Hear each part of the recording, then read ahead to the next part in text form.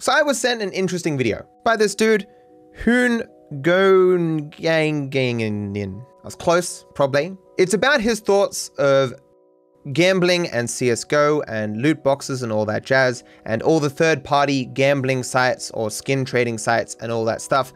That whole ecosystem that's built around CSGO that Valve doesn't directly support. But nevertheless, what this video is about is this dude saying like, I've been making content about CSGO for so many years, and all this time I've rejected offers of insane amounts of money to advertise all this gambling or to advertise loot boxes or whatever, all these skin trading sites and stuff, because he thinks that it's ethically wrong. And this video is him saying, after all these years of turning down all that money, what has ultimately changed? And the answer is nothing. I took part in 0 activities that were linked to gambling, and today I have the feeling that the only thing I have accomplished by doing so is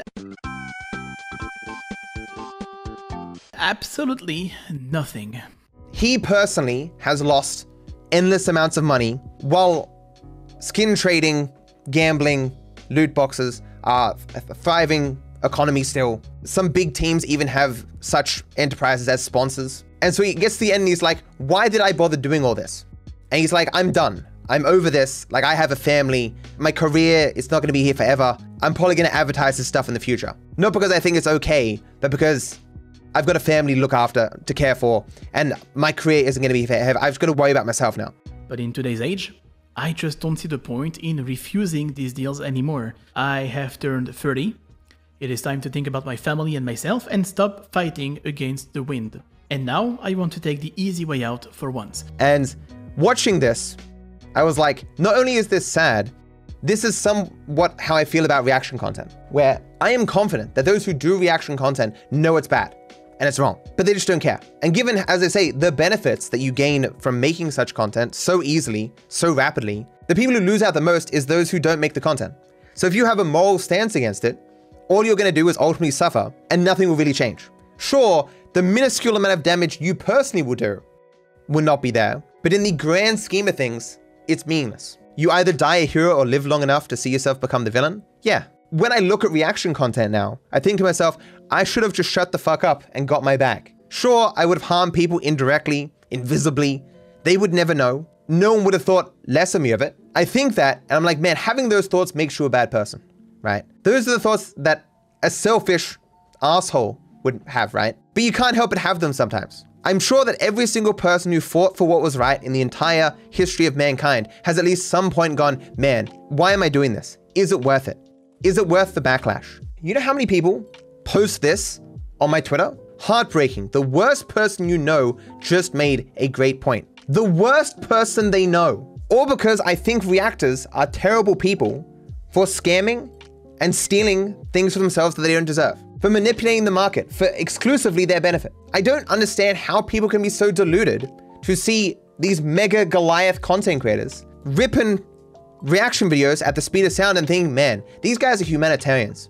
Thinking of the little guy, as if uber rich people aren't doing things specifically for their own benefit. All reaction content does is increase the amount of time that people spend watching reaction content and decrease the amount of time that people spend on everything else. That's it, and that's the goal. But for saying that, I am, to some people, the worst person conceivable. The worst person they know. Thing is, no one is forcing their viewers to watch their content. Algorithms are. At least they may as well be. When I say this, I mean the viewers are not being presented literally every single piece of content on the fucking planet and then deciding which ones they want to watch. Instead, the algorithm is guiding different viewers towards different types of content, and statistically, some amount is going to click that content, even if they would have clicked something else had the algorithm decided to promote that content instead. You wouldn't necessarily have more views if you were a reactor? Of course I would. It's effortless videos of exceptional high quality that I couldn't necessarily create myself. I mean, the meta, if you want to call it that, is just to have an extra channel where whenever you've got a free hour, just grab a popular video, watch it, and then upload it. If it gets 2 views, who cares?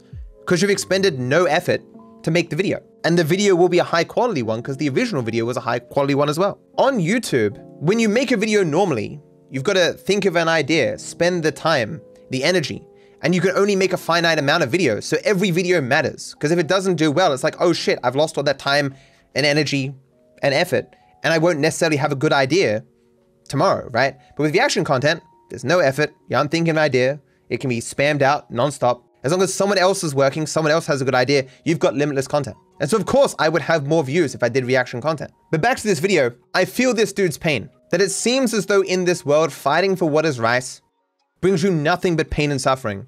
And you never see the fruits of such a fight. That bad people ultimately have an advantage and traditionally seem to win out. But not everyone can do this because you have to have some charisma because people want to see good reactions. That's absolutely 110% not true. How amazingly naive. I'm not going to bring out my records. I can show you literally countless videos of people starting their careers in reactions and just spamming them out nonstop, 10, 15 a day. And you grow from it because people don't need an amazing over-the-top charismatic person doing reactions in the same way that Jinx, once upon a time, literally sat there watching a video silently for the entire stretch and gave their opinions afterwards and was still very successful. It's the experience of watching it with someone else that people want. There are videos right now with Asmongold where he says literally nothing and the video has like 400,000 views. Because hey, here I am watching something with the person that I like. And because it's presented with the algorithm, people are just like, I'm curious what this is, so they click it.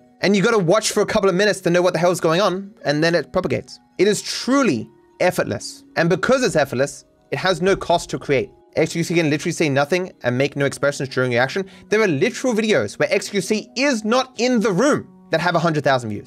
Media. He focused on growing his Instagram and TikTok following by reposting clips of the content he made with Muhammad. These clips would make the round. Comes back at the end with some cereal.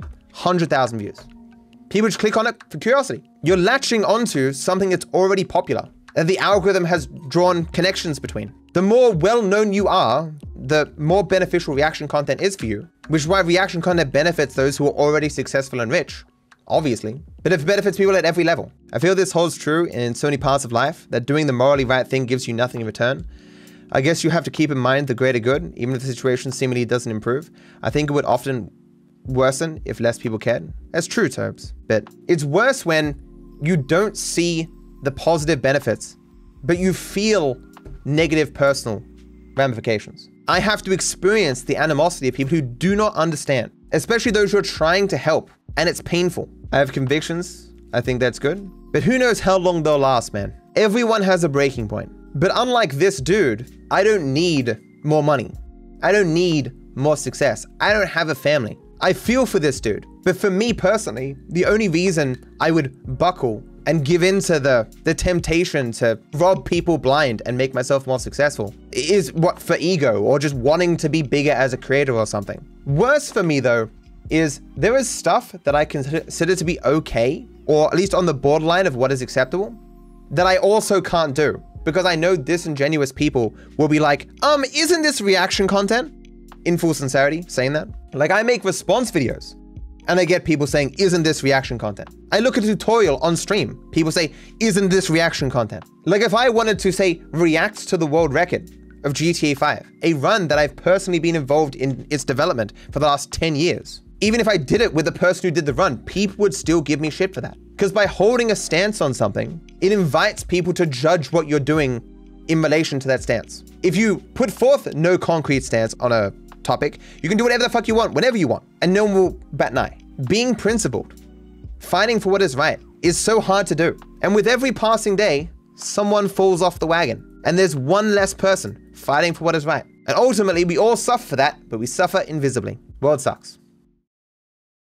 So we ended here. Thank you for watching and joining me on my new channel. I wish you all the best.